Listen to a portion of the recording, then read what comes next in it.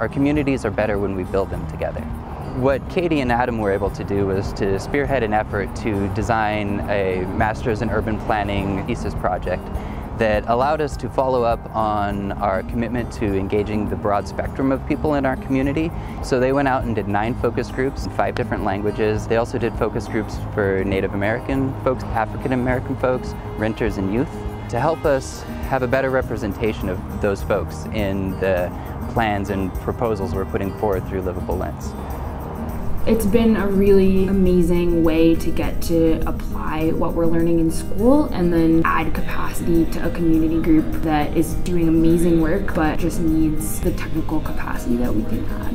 So for the Lents Strong project, we're working with 4 other students, John Todorov, Carson Gorky, Claire Luss, and Drew DeVitas. It's been fun.